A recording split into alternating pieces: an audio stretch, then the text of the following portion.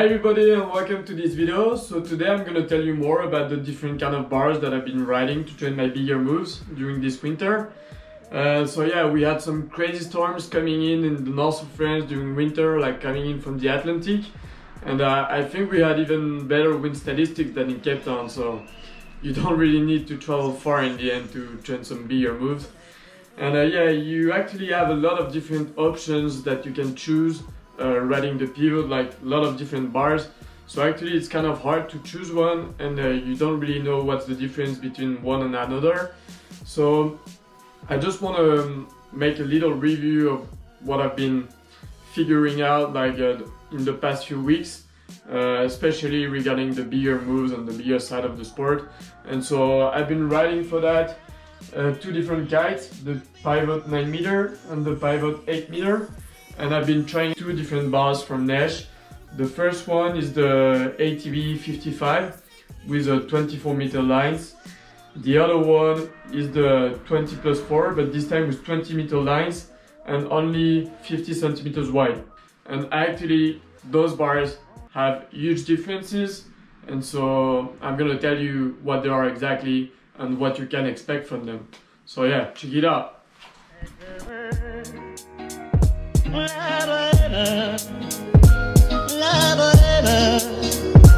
Ça voulait dire on est heureux.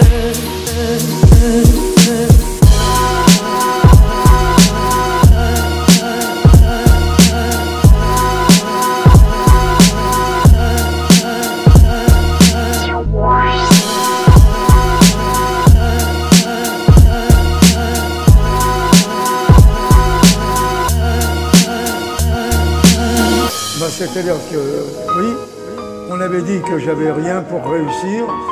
J'ai prouvé que la critique avait rien pour faire de la critique. Voilà. Que je réussisse malgré ce que l'on a raconté, on ne me l'a jamais pardonné. C'est très curieux quand même. C'est la course.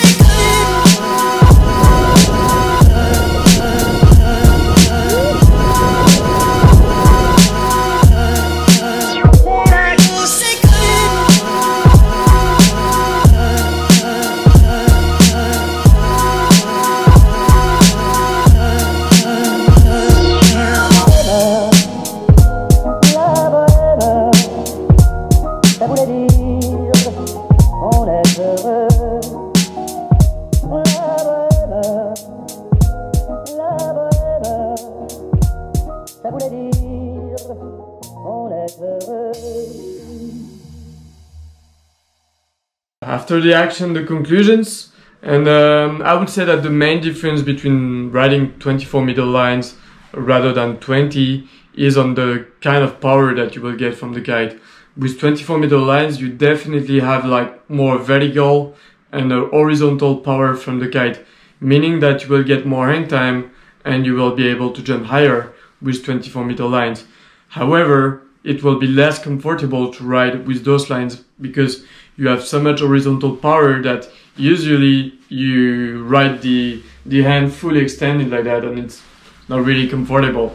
It's not the case when you ride 20 meter lines. And the other big difference is that when you will loop the kite with 24 meter lines, the loop is gonna be very smooth and steady.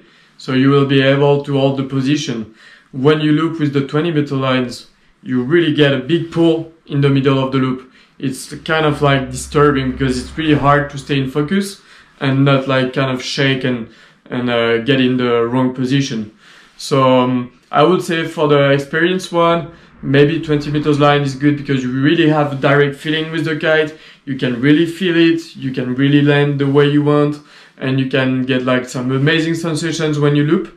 But for those who are just starting looping and doing big air, I will definitely recommend the 24 meter line because yeah, it's smoother, you have more hang time, and it's less radical.